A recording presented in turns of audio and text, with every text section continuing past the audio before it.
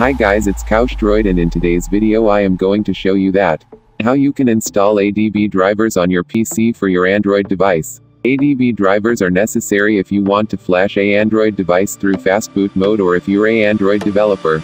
Usually our PC installs the ADB drivers automatically for the specific Android device. But sometimes it can't, so you have to install it manually. This will also help you to solve ADB errors like device is offline, USB debugging Authorize pop-up not showing in Android, and etc. ADB errors. Before starting, I want to say that make sure that your USB debugging option in developer mode is enabled on your Android device, because without this you can't use ADB. So now let's get started. So first go to adbdriver.com and download the ADB driver installer, universal. Then extract it. Now connect your Android phone to your PC using a USB cable. Then open the application. My device driver is already installed, so that's why it is showing green tick at left side. But in yours PC it will show a red cross.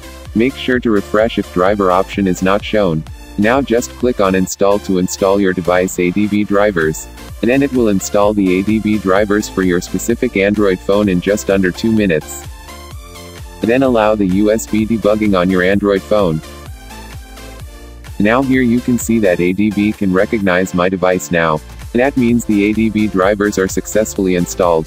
If still ADB can't recognize your device, then try to connect your phone in PTP mode instead of MTP or charging only modes. If still it doesn't work for you, then revoke USB debugging authorizations in developer mode. So that's how you can install the ADB drivers for your Android phone. Hope you like it. If you do, then please hit that like button. Share this video to help others and check out my other awesome videos. Subscribe for more awesome content, and as always, do a KaushDroid on an Android.